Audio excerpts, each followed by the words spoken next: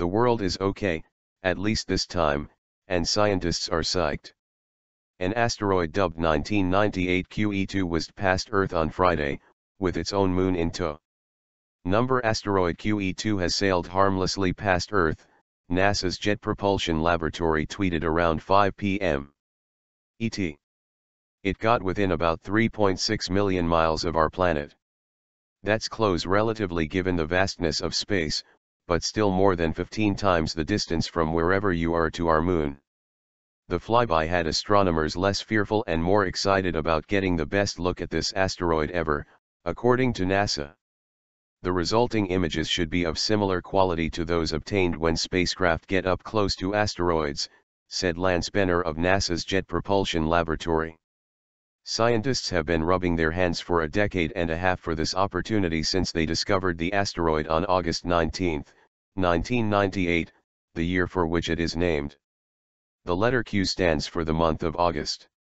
As my old friend, radar astronomer Steve Ostro used to say, spaceship Earth is making a flyby of the asteroid, so we're going to exploit the capabilities of the radars to understand as much as possible, Benner said, according to a story on NASA's website. A milestone asteroid.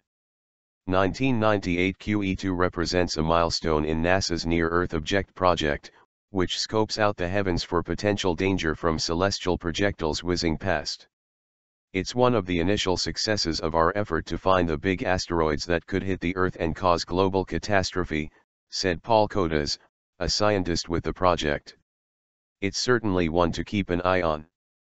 NASA has been tracking it with radar devices since Thursday, not to clock its speed but to get good pictures of it. A day before, scientists got a shot of its moon. The images look less like photos and more like ultrasound images. The discovery of its moon, which makes it what scientists call a binary asteroid, surprised the astronomers, said NASA radar scientist Marina Brzovic, who helped take the images at Deep Space Network antenna at Goldstone, California. More than 15% of asteroids travel in groups of 2 or 3 objects revolving around one another, according to NASA. Destructive potential. 1998 QE2's moon, which is 2,000 feet wide, is large enough for NASA to term it a potential city killer. The asteroid it revolves around is much bigger, at 1.7 miles wide. This is one of the big ones, Kodas said. Any asteroid as large as a half-mile across would cause a global catastrophe, if it struck the blue planet, he added. To put the potential for damage by an asteroid into perspective, the one that paleontologists believe triggered the extinction of dinosaurs on Earth 65 million years ago was 6 miles in diameter. The meteor that exploded over Russia in February, injuring more than 1,000 people and causing millions of dollars in damage, was a very small asteroid, according to the space agency. The most dangerous asteroids contain a lot of stone or iron, according to NASA. 1998 QE2 contains a good bit of carbon as well as amino acids, the building blocks of protein. The NEOP has identified 95% of asteroids of this most dangerous order, Kodas said. Luckily, there is no known possibility of one slamming into the planet. But NASA has not yet done much work on the meteors one class lower, known as the potential city killers. They start at a size of 150 yards in diameter. NASA astronomers have identified only 10% of the 10,000 they believe pass close to Earth. NASA officials this year told a congressional panel, which was considering future defense systems to prevent a potential asteroid strike, that there is only a 1 in 20,000 chance that a truly dangerous one will hit Earth in a year's time. Having a look.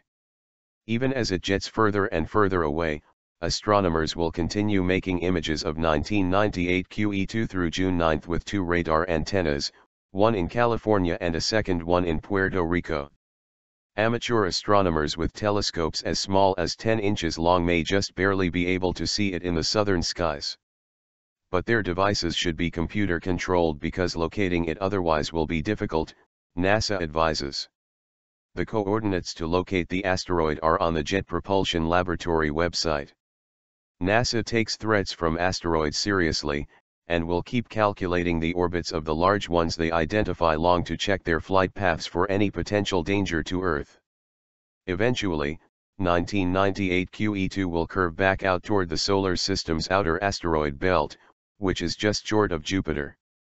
It will go by Earth next on July 12, 2028, according to NASA's Jet Propulsion Laboratory. But that time there will be lots more elbow space. The asteroid is expected to be about 45 million miles away. There will be a much closer call comes in about 200 years. Even then, though, scientists believe history will repeat itself, and our planet will once again survive.